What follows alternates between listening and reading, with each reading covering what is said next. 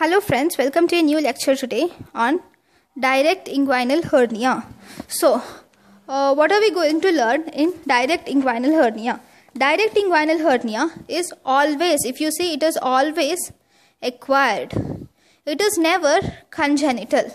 Direct inguinal hernia, it is always acquired and it is never congenital. It is mainly because there is a weakness or defect in the transversalis fascia, and because of this weakness there is protrusion of bowels to outside.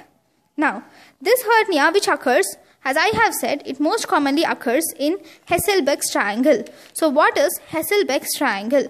This is anterior superior iliac spine, this is pubic tubercle and pubic symphysis.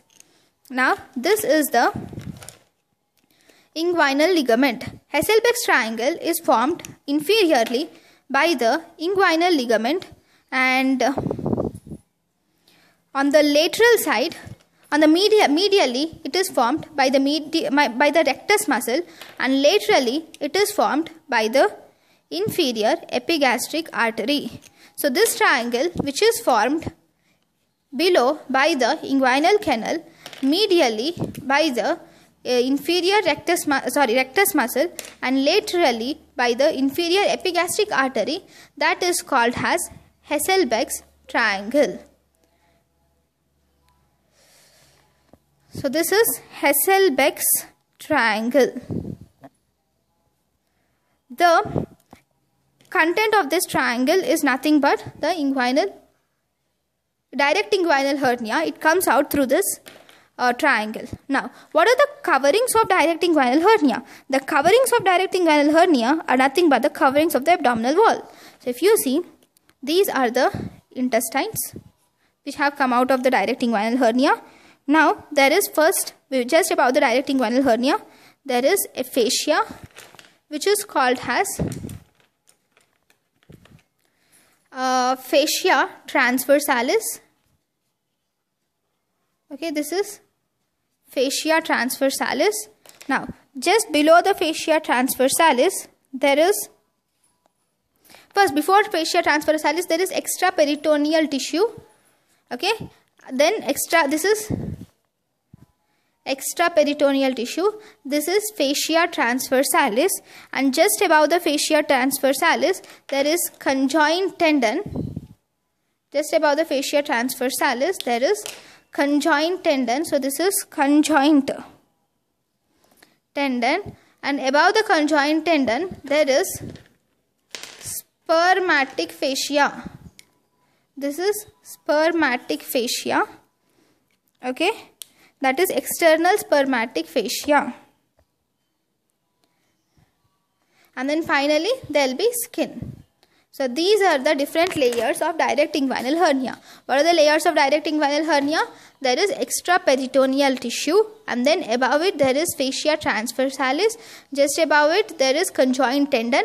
Just above it there is external spermatic fascia, and then skin. So what are the etiological features? Etiological features of any hernia, direct or indirect, so that those are same. Okay. What are the clinical features? Clinical features are similar. They have dragging sensation will be there, and then they have a swelling. So what are the main clinical features? If this is the abdomen, they have here there is a hernia.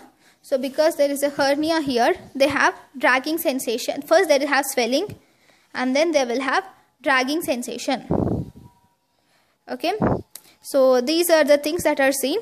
And then there can be pain, sometimes there can be features of reducibility, and then cuff impulse. Most important thing is cuff impulse is positive. The swelling also increases on cuffing or on lifting heavy weights. Okay, all these should be taken into account. So till history, you cannot differentiate whether it is direct or indirect inguinal hernia. The only thing where you can differentiate direct and indirect inguinal hernia is by the presence of tests.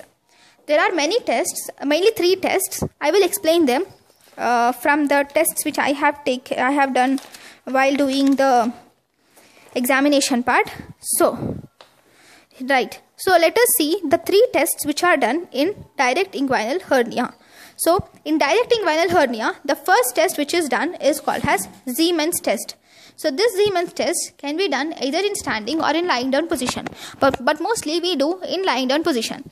In lying down position, we will first ask the person to lie down. Okay, and then we will ask him to reduce the swelling by himself. Once he reduces the swelling, you cannot see the swelling at all. Now, you will mark superficial inguinal ring, deep inguinal ring, and also the saphenous ring. So, this is the superficial inguinal ring which is present 1.25 centimeters above the pubic tubercle. It is a triangular opening which is seen in the external oblique aponeurosis, whereas the deep inguinal ring, it is present 1.25 centimeters above the midline between the anterior superior iliac spine and the pubic symphysis. That is, from anterior superior iliac spine and pubic symphysis, you will draw a line, and from that line you will take the midpoint, and from that midpoint you will see 1.25 centimeters above it, and you will mark it as deep inguinal ring. This deep inguinal ring is a U-shaped slit-like aperture which is present in the fascia transversalis.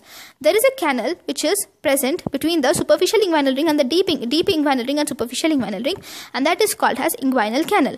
Now, how are you going to see saphenous opening? Saphenous opening, it is present 3 centimeters below and lateral to the pubic tubercle. You will find pubic tubercle, and from the pubic tubercle you will go 3 centimeters below and laterally.